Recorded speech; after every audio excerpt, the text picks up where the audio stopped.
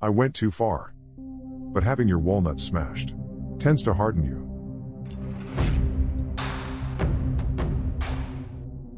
If you like true revenge stories, you found the best place for your vengeful needs. First, a bully mocks an elderly disabled woman. So he gets spammed with fines, for years and years, adding up to thousands of dollars. Next, big bully gets owned, when his victim orchestrates his fake affair, in which he cheats on his girlfriend. Followed by a controlling bully cheater, who cheats on his girlfriend, but finds himself getting deported. Teenage girl gets bullied because of her body, until a vengeful sibling gets revenge by sending the foreign exchange bully home. Before we start, show your vengeful devotion by pulling the like button out of his car, like a GTA character. Naturally, viewer discretion is advised. These revenge acts might be disturbing to bullies. This is a story about a piece of doo-doo receiving their deserved karma several years later. Many years ago, I worked in the lovely career of retail. It's sadly normal for there to be a constant flow of shop scum bullies that make you despise their existence. But there are also those that are so horrific that what they do is burned into your mind forever. Fortunately, one of these unforgettable moments allowed me to extract my revenge. I had only worked in retail for 1 year in this newly built store and was starting to settle in. Getting to know the great customers, and understanding that some people shouldn't be allowed outside. Which wasn't the best for me, as I'm a shy person who hates conflict. But at least one of my customers was an absolutely adorable elderly lady, who always made time to talk and was an absolute joy to be with. It had been some weeks since I had last seen her, but one morning, I see her car park into the disabled parking bay, as she already has a blue badge, only this time she hobbled out of the car on crutches with a pot on her leg. I didn't have a chance to talk to her before I saw a company truck pull into the disabled space next to her, which didn't have the blue disabled badge. Out jumped an early 40s builder with their teenage kid. Well, this little old lady was having none of this and must have absolutely massive balls of steel. She stood up to this ignorant builder and politely informed them that they shouldn't be parking there, as it's for the disabled and he doesn't have a badge. What happened next I can't forget. This builder decided the best course of action was to humiliate and insult this poor elderly lady in crutches, accuse her of faking her disability and claim the cast on her leg was a fake. He added that she probably milks the benefit system for as much money as possible, then walks off putting on an overdramatic fake limp, laughing away with their teenage kid whilst the old lady stood there in shock. Sadly, being one who lacks courage, I did absolutely nothing about it, and that would stick with me forever. I tried feebly to ask a manager later to do something about it, but they didn't care or want to get involved. For years, I worked in this store always seeing this scum builder come in and out. Fortunately, I never interacted with this scum builder, but I saw them often, and every time I did, I would always remember what they had done vividly. I would still see them park in the disabled bays, and even got to the point where I would recognize them by the large blue Mercedes they drove. 7 years later, I was still working in this store, and this bully scum was still parking in disabled and looking like an absolute dirtbag. I was blessed with good fortune and our store was outfitted with some absolute joyful equipment. Due to the high number of complaints our store had received, we set up an intervention to deal with the parking violations. But instead of having external parties coming in and ticketing cars, the staff of the store were given the ticketing machine, and it was our duty to go to the car park and record any cars that violated the parking rules. This was all done digitally, and there would be no paper tickets upon the cars. This was brilliant. As soon as I found out, I knew what I was going to do. It didn't take long for me to learn how to use the machine, and it certainly didn't take long before the opportunity presented itself. And so, the revenge began. There were 3 rules for parking, and if you break these rules, you'll get a lovely £80 fine in return, for each time it happened. The first rule, no parking in disabled without a badge.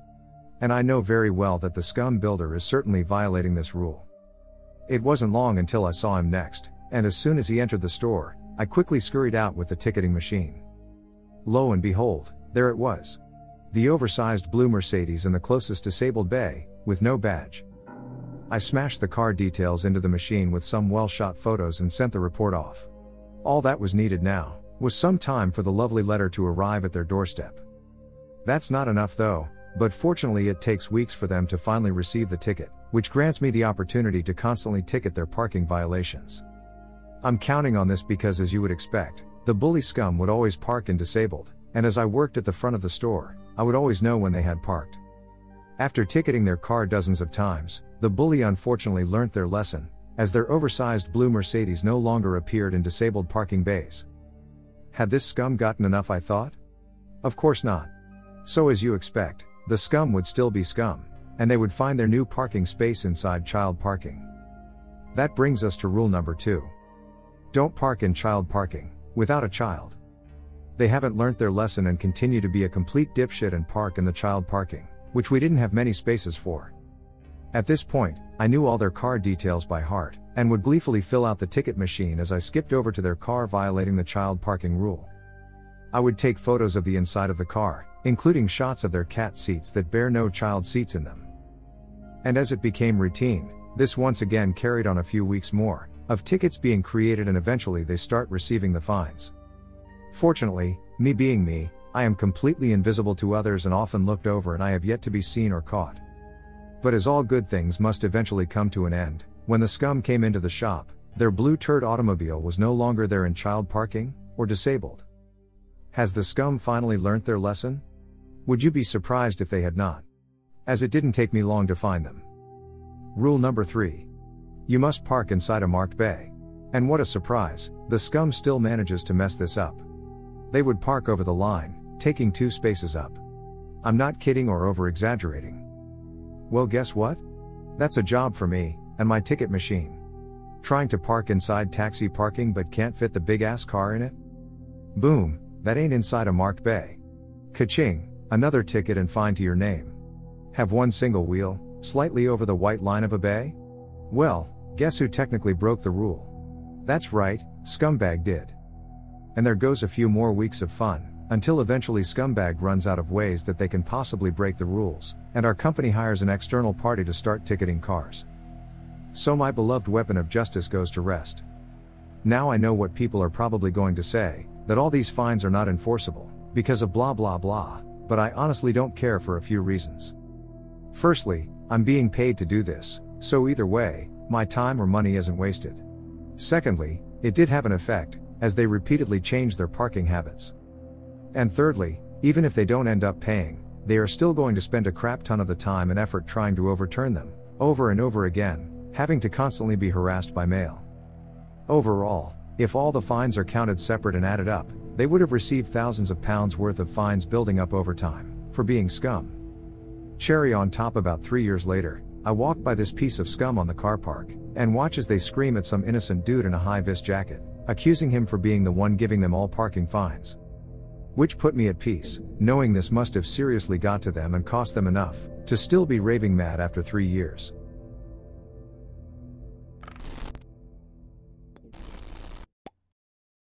A long time ago, I was a young man in an all-boys secondary school. I was about 14 for any international readers, and my friends and I were regularly bullied by a large group of older guys. Being typically nerdy boys, we were prime candidates for bullying. The only saving grace was that we were quite a large group ourselves, so no one person was targeted more than any other. Unfortunately, that didn't matter as the bullying was brutal. On our school grounds, there was a small cabin that belonged to the local Boy Scouts. We used it to hang out around on our lunch break. One day, we had a run-in with the bullies when they tried to steal our football. For daring to not hand it over, I was singled out for punishment, so I was grabbed by 4 of them. One each grabbing an arm and a leg and carried round the corner, to a small courtyard with a flag pole in the middle. After a few punches for struggling, I was swung backwards and forwards a few times, before being swung legs apart and full force into the pole. Any attempts to describe how painful that was, wouldn't do it justice. Thankfully, one of my friends had made a run for a teacher. They were spotted coming towards the bully group by a lookout. Just before they had a chance to take another swing, and they dropped me and ran away. I was carried to the school office nauseous and in tears, and my mum was called. She found me with an ice pack between my legs, and ghoulies the size of oranges. As she was talking to the receptionist and teacher, my friends ran up to me and passed me a mobile phone. I was confused as I didn't own one, and it was at a time when they weren't nearly as common as they are now, and they didn't even have games on them yet. It was an early model Nokia with an LCD screen. I looked at my friend and asked whose it was. He told me one of the bullies had dropped it as they ran off, and he thought that I should have it, as a small way of getting back at him. I took the phone and left with my mum. That evening I was in my bedroom feeling sorry for myself and I'd forgotten about the phone in my blazer pocket, until I heard it go off. I took it out and saw he'd received a text message from his girlfriend. This was before phones had sophisticated locks and the bully hadn't set a passcode. I had no idea which bully had owned the phone, but I had his name now at least. I decided to mess with him. I was off school the next day, but when I went back and I talked to my friends about it, and we came up with a plan. One of my friends with a mobile phone was going to message him, pretending to be a guy he'd met recently. We were going to make it look like he'd been having a relationship with him and they were meeting in secret. We carried on sending messages for the rest of the week, and I was also replying to his girlfriend. Although I deliberately made my replies shorter and less intimate than they had been before I got hold of the phone. I'd arranged for my bully to meet his girlfriend in the local town that Saturday, but was planning to stand her up, obviously, whilst simultaneously having my friend text the phone about ditching her, to go over to his town instead. I replied agreeing and said I'd tell her I couldn't make it. But here's the catch, I didn't. I waited in town where we were supposed to meet, and saw a girl walk up and wait for a bit. She then got out her phone and typed a text. The phone went off in my pocket. I left it alone. She waited a few more minutes and texted me again. This time, I walked around the corner out of sight and messaged her back, asking who this was. She flipped out and demanded I stop messing her around. I told her that I had found this phone on the floor of the bus station in that town, and if she knew the owner, I'd come and give it to her, so she could give it back to the owner if she was nearby. She told me where she was, and I waited 5 minutes before walking around the corner and started looking around for her. Eventually, through texting, we found each other and I gave her the phone. She thanked me and we went our separate ways. On Monday I told my friends that we'd pulled it off and we just had to wait and see what happened. It wasn't long into the week when gossip started spreading through the school. The bully's girlfriend had read his messages, it seemed, and had dumped him for having a gay affair. On top of that, she'd done it by going to his house on Sunday and calling him out in front of his parents, who it turns out, were not fans of that sort of thing at all. When he denied it, she pulled out the phone and read out message after destructive message. His claims he lost it over a week ago were ignored, and I was not suspected. In response, his parents went biblically mad and pretty much disowned him, and he was taken in by his uncle who was a little more understanding.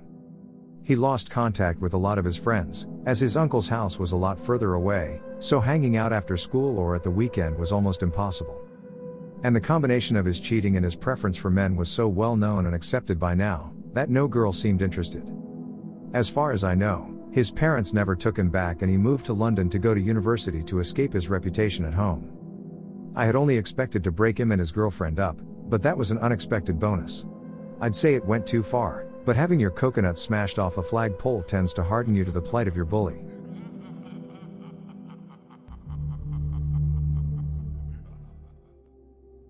This story is told from the female perspective.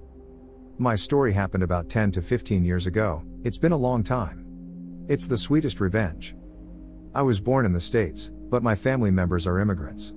My dad worked his butt off to become a US citizen, working 3 jobs riding a bike to work, because he couldn't afford a car. He and his dad saved all their money, so they could get the rest of the family here. I say this because I understand the struggles immigrants face coming here. Starting a new life without any support is rough. Before you judge me, remember that I would never do this to someone actually trying to better their life. This piece of crap, though, didn't deserve to be here. The story is about my best friend's boyfriend. He lived with her in her family's house, renting a room, driving her car to work and using her cell phone, that her parents paid for. She was 19 at the time. I was about 21. I was working at a club with my boyfriend. I worked really late and I had 2 kids. I asked my best friend if she could come over and watch them, while they slept. Basically just come hang out at my place. My son was about 6 to 7 years old, the little one was less than a year old at the time. She asked if she could have people over, so she wasn't bored. I said sure, as I didn't mind. I asked that she just not throw any parties. We laughed as she agreed. Everything was fine when we got back. I thanked her and she left. Later that night, I saw a cup with a cigarette butt in it. So I texted my friend and asked her if someone smoked in the house. I'm a smoker, but because my son is really little and the older one had asthma, I didn't smoke in the house, I always went outside. The reply I received didn't make any sense. The text said, "What kind is it?" I said I didn't know. In my mind I'm like, there were only 2 other people here. How could you not know if one of them smoked inside? She's not a smoker, so I knew it wasn't her. I started receiving more questions, instead of a yes or no answer. The replies also didn't make much sense. It was broken English with stupid spelling mistakes. By this point, I knew I wasn't talking to her.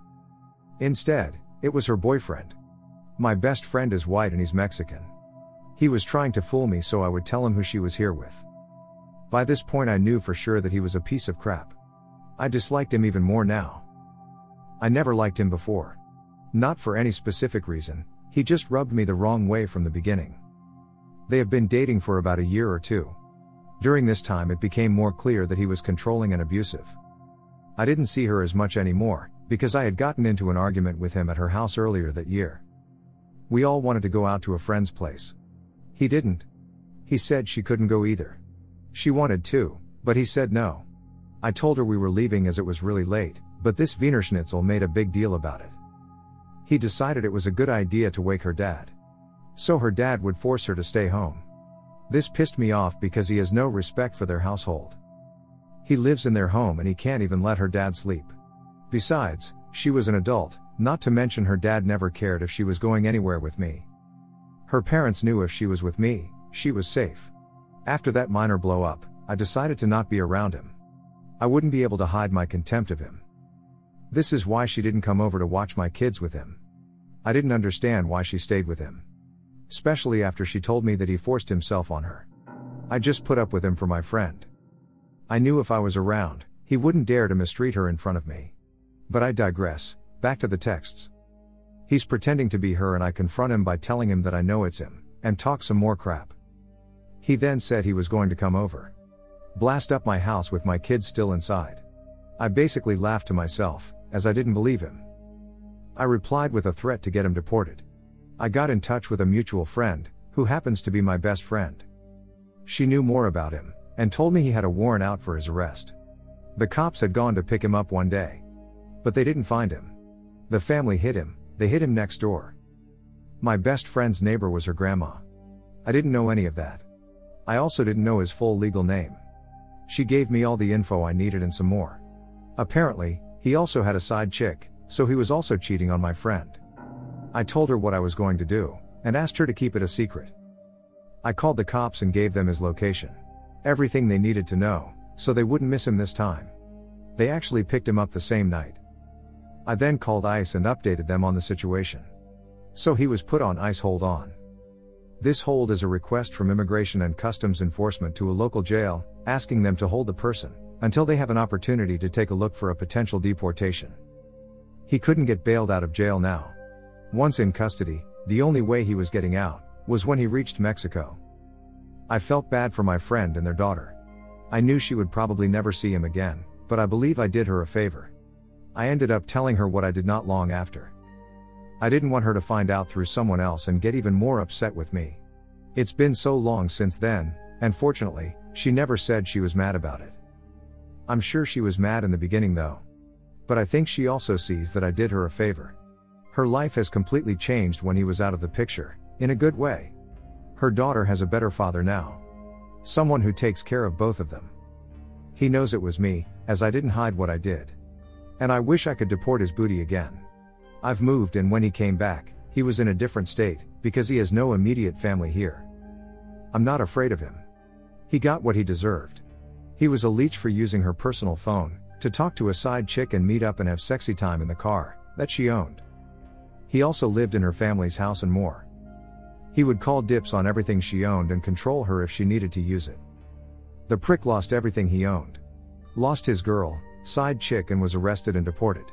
Worst of all, he also lost any chance of having any real relationship with his daughter. I did hear that he came back, but it took over 10 years.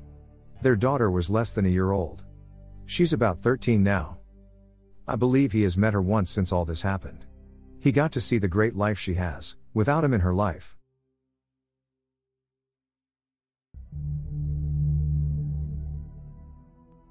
My sister was bullied relentlessly in high school, for something she had literally zero control over.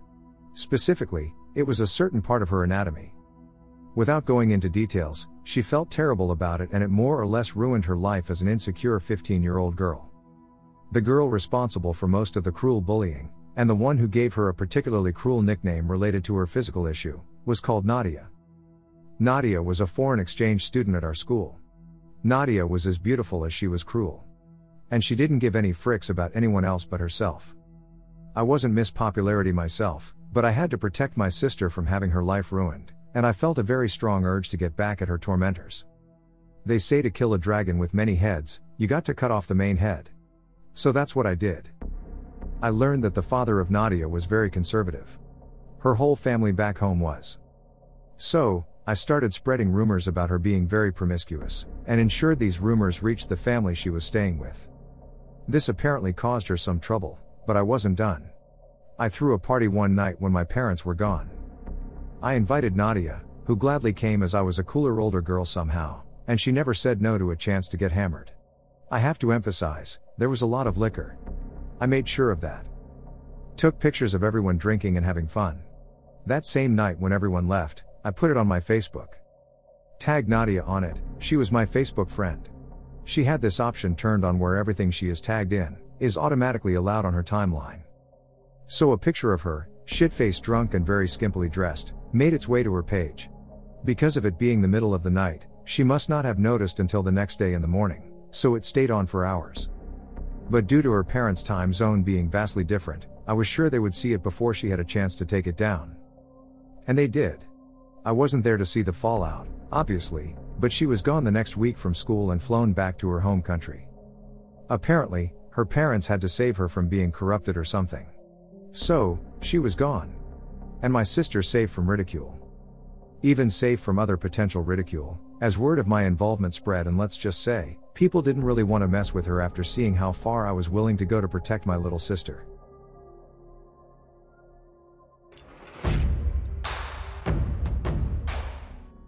You stay till the end, which means you're the one I make these episodes for. I want to take this moment to thank you. I really appreciate you, because you bring me a great amount of joy. Subscribe for future uploads and show your vengeful devotion by tickling the like button, without mercy. Do you have any experiences surrounding the topic of this episode? Share yours below, I'll join the conversation. And I'll be seeing you in the next one.